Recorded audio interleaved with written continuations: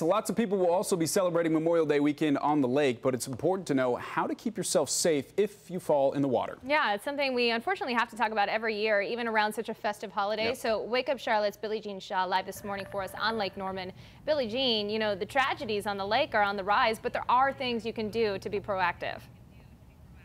Good morning, Rob and Rachel. That's right. Do you know that in just a matter of seconds, with inches of water, one person can drown? So can you imagine what can happen if you're in a massive lake like Norman? This morning, we are here with Master Officer Samson Parker from the State Wildlife Resource Commission. And we've been talking all morning about boating safety. Lake Norman, pretty deep. Absolutely. Lake Norman can, in spots, is over 100 feet deep. And so because of that, it's important to have one life-saving tool on your boat. We have it right here. Explain to us what this is and why everyone should have it. This is a Type 4 throwable device. If somebody goes overboard or is in trouble while they're swimming, you can use this to throw it to them.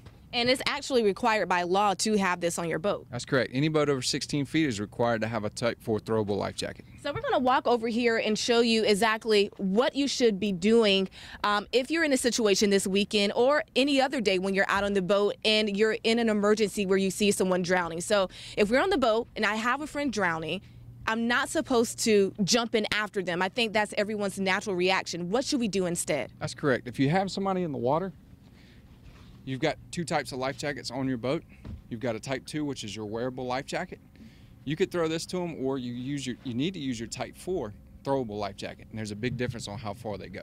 Okay, so if you can actually show us how all of this works, guys, pay attention at home because you never know when you're going to need to know this. So this is your wearable life jacket. It's not going to go very far.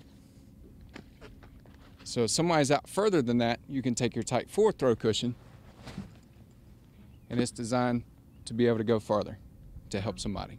Wow. And then once that person that's in the water, that's in distress, they have an emergency, they can actually grab onto that. That's correct. If they're able to put their arms through the loops, and they can just hold on to that Type 4 throw cushion until somebody's able to come up here and get them. Master Officer Parker, thank you so much for waking up with us early here on Wake Up Charlotte for all of these important boating safety tips. We'll make sure to have all this information posted online as well at WCNC.com. Happy Memorial Day to you all, and please stay safe if you're coming out. Back to you. Great advice there. Billie Jean, thank you.